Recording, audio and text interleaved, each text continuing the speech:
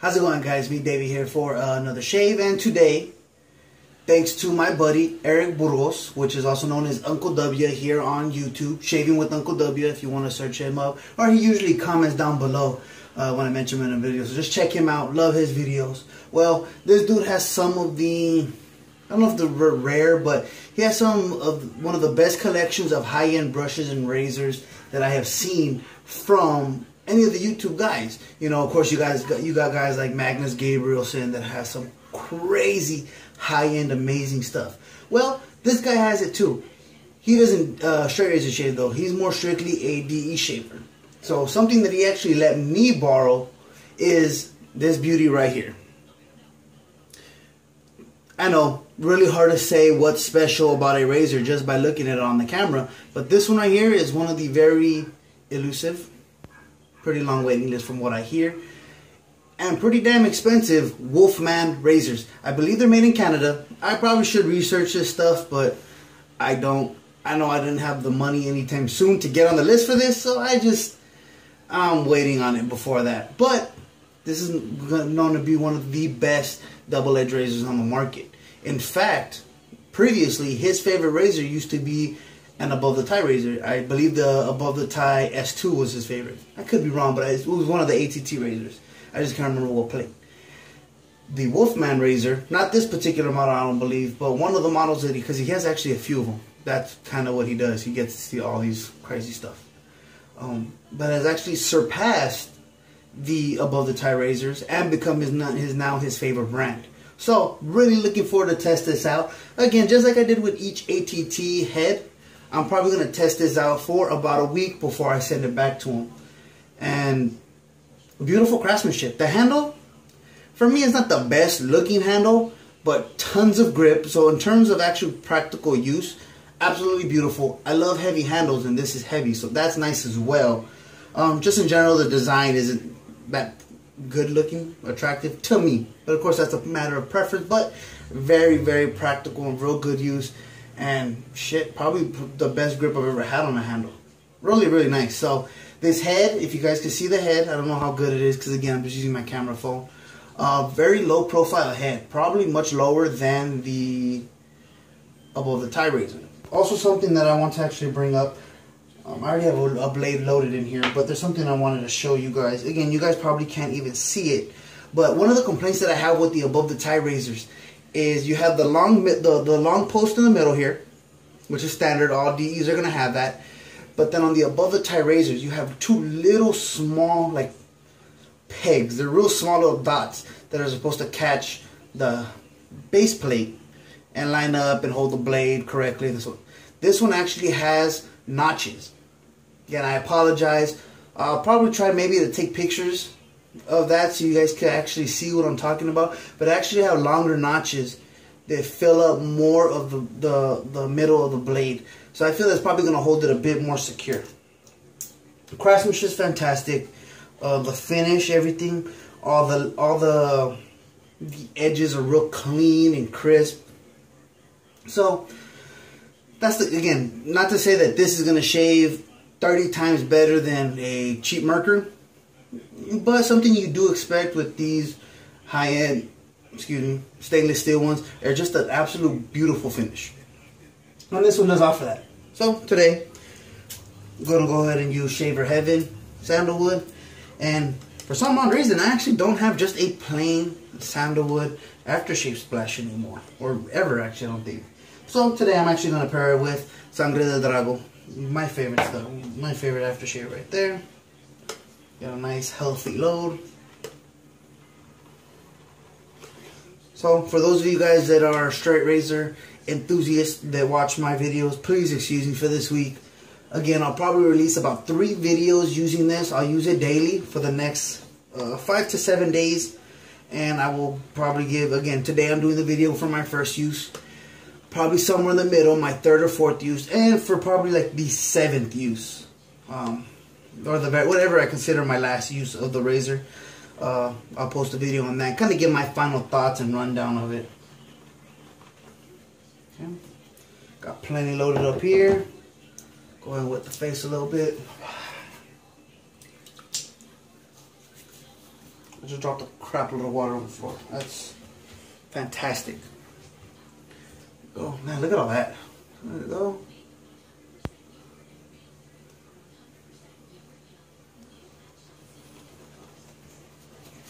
And this is like moments now. I think we're about a half hour away from the Wet Shavers Roundtable. So I probably won't post this until after the roundtable, which is perfectly fine.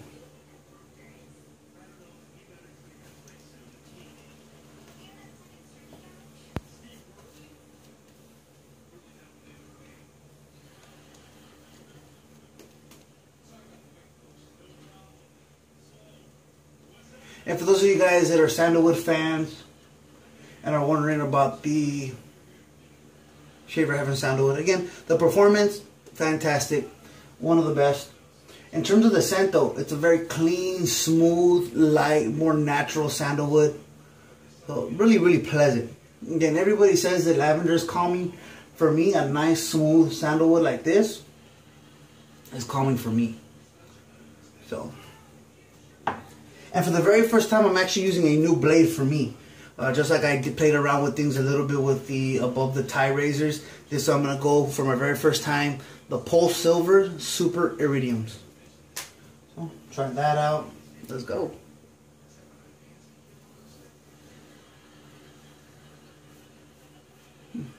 Very nice. So, very first initial impressions. Very easy to find the cutting angle.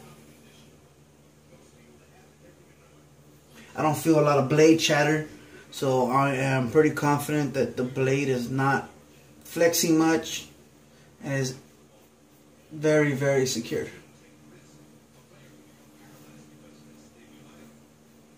So much so that you've seen I didn't stop talking while I was shaving my neck. So I'm pretty confident that I know what's going on with this blade, which is nice.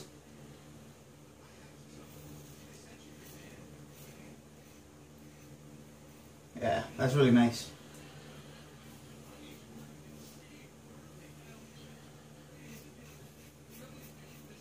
This one's definitely not as mild as like the S2 was from above the tie, but not as aggressive.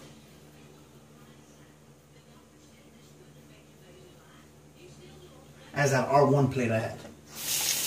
Which again, I wouldn't even consider the R1 plate very aggressive, but I think I feel a little bit more blade exposure, or maybe even the blade gap on the R2.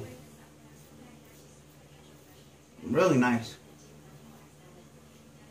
And again, I felt like that R1 was a real appropriate one, a real appropriate head for a daily driver.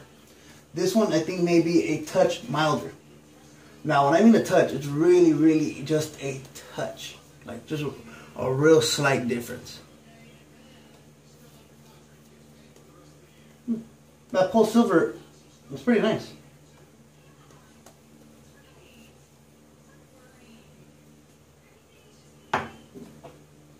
Go against the green.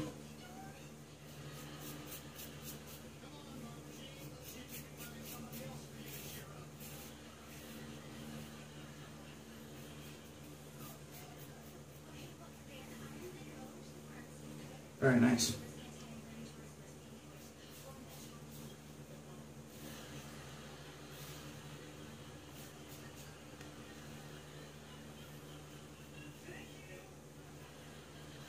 I really like the head design. Real low profile head. Again, and probably everybody's going to compare this to the above the tie because they're, I guess, similar price points. The general feel in the hand for me, honestly, I don't think they feel anything alike. The way this one cutting feels way different than the above the tie. So there's definitely going to be people that are going to have a real preference for one or the other. I haven't developed my preference yet, obviously, since it's my first time. But this is a real nice shave.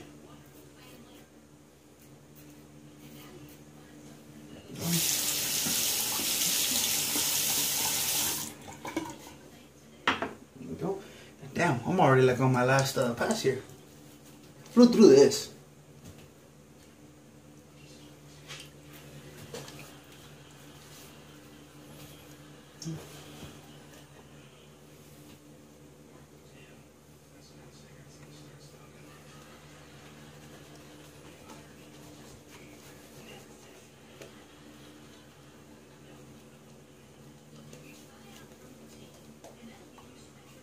you go. Be the quickest video in history. No, I'm exaggerating, but I'm already only 11 minutes in, so.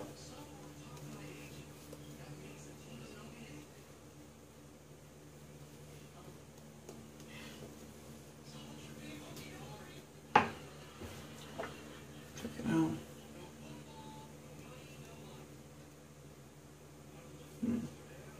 Because the blade is so secure, it actually feels on this particular pass right here where I do the across the grain. It actually feels very similar in the way that I feel it's cutting to a mongoose. The mongoose I feel has a very secure and comfortable blade. And I think because this seems to be so rock solidly stuck in there with the longer pegs through the middle, I get a similar feel. And I know there's a lot of new single edge razors coming out, but in general, I'm a huge fan of the mongoose.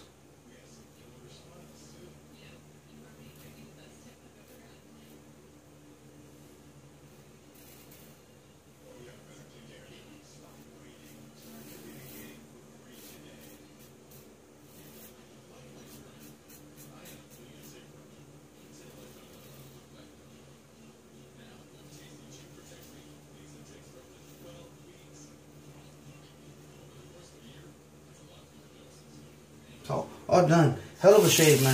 That was one hell of a shave. Of course, I will know a little bit more hour or so after my shave. See if everything's just real comfortable, no irritation. Feels good right now. That pulse over blade was nice. I'm going to make sure to get my, the two other blades that I usually prefer, which are the Persona Reds and the Persona Blues. Those are probably my two favorite blades right now. So I'm definitely going to make sure that those blades get into this razor while I have it.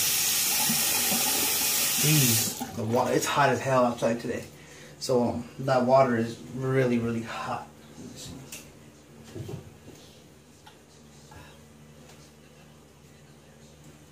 Man.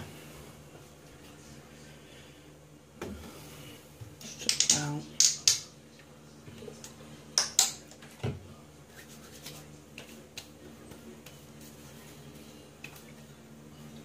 Real nice witch hazel. And not something you guys really need to see, but of course I'm going to pair it with this. My favorite aftershave. Hey guys, don't forget, Wet Shavers Roundtable every week, 4 p.m. every Saturday, 4 p.m. Pacific, 7 p.m. Eastern. This week we are having Peter Tricales. So by the time you guys see this, it probably would already air. If you didn't watch it live, you can still catch it on the Wet Shavers Roundtable YouTube channel and just kind of revisit any of the guests that we've had. And well, yeah. So thank you guys for joining me. Catch you guys next time.